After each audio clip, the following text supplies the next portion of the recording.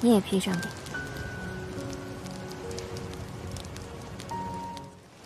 这么点吃的够我们等到救援吗？省着点吃，应该够吧？哎，可是没有水啊，我好渴啊！哎，我这儿2瓶水，来，拿着。谢谢。没事。刚才我在捡柴火的时候，在森林里发现了一条小溪，里面有淡水。明天我再去打点淡水。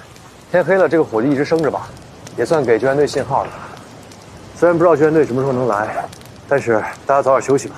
哦，可是我们只有一个帐篷啊。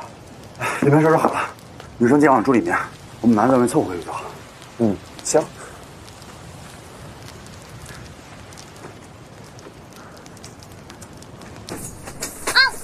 哎呦，没事吧？我们为什么要这么多人挤一个帐篷啊？谁知道谁睡觉什么样子？万一磨牙打呼，万一还会梦游呢？有些人人模狗样的，谁知道会怎么样？你干什么呀？我又没点名没点姓的。哎，小英，少说一句啊！我都说了没说你啦？你这人看什么看啊？看！哎！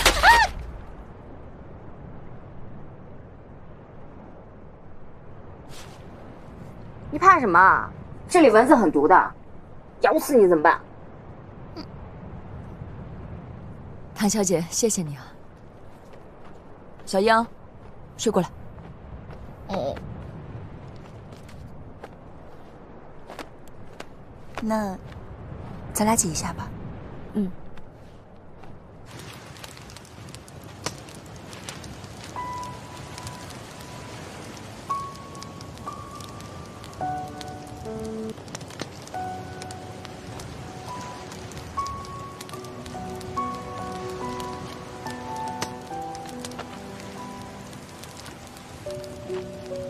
还没睡啊？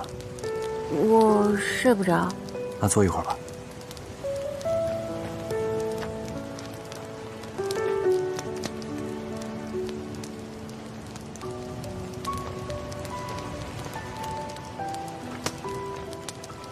你也披上点。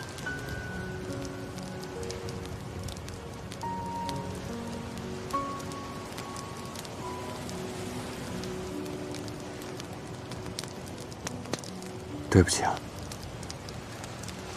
都是因为我弄错了方向，让你陷入到了危险当中。我早应该知道就是徐哥的。这不是你的错。谁也想不到陈如英会自导自演那么一出。不过，虽然我们没有找到真凶，但至少我们阻止了悲剧的发生啊。所以，不是苏婉，也不是徐哥，那么到底是谁给小英面貌的那张照片呢？我不会放过你的。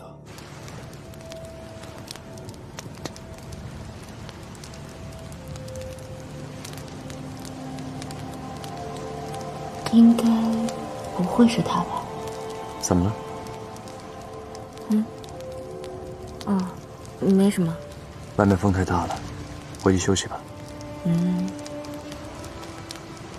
我们可是刚刚经历了生死离别，我现在1秒钟都不想跟你分开。